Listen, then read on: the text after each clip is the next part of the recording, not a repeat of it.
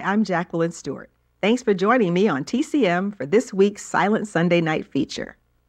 Tonight we have a sweeping drama starring two highly acclaimed dramatic actors, Lillian Gish and Ronald Colman. From 1923, it's The White Sister. Set in an Italian village at the base of the explosive Mount Vesuvius, the story follows a young woman, played by Lillian Gish, who's cheated out of her inheritance and separated from her lover, a military officer played by Ronald Colman. When she hears a report that he's been killed in action, she decides to devote herself to the Catholic Church.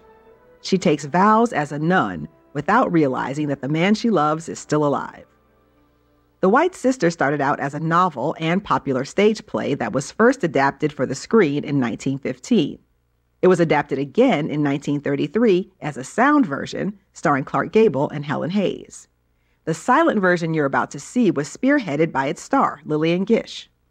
Gish had become one of the biggest stars in movies in the early silent era, on the strength of her work with D.W. Griffith, including films like The Birth of a Nation in 1915 and Intolerance in 1916.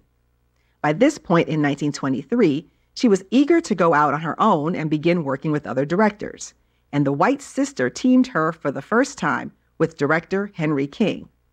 Gish had been so impressed with King's 1921 film, Tall David, that she looked for a project they could work on together. From the outset, Gish worked closely with Henry King to plan the production. They even went to Broadway shows together to scout actors for the film.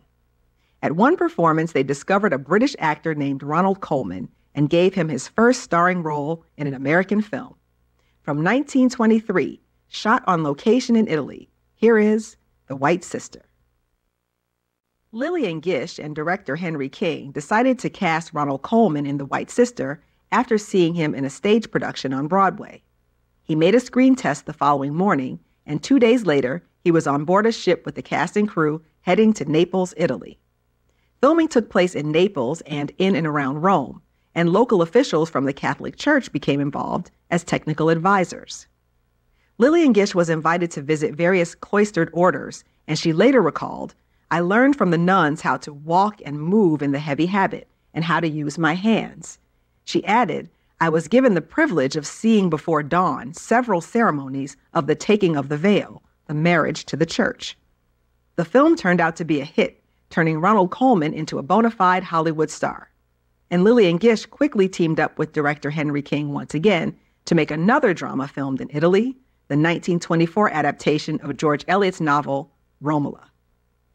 Up next, Alicia Malone is here with this week's TCM Import, and I'll be back next week when Silent Sunday Nights returns. I'm Jacqueline Stewart.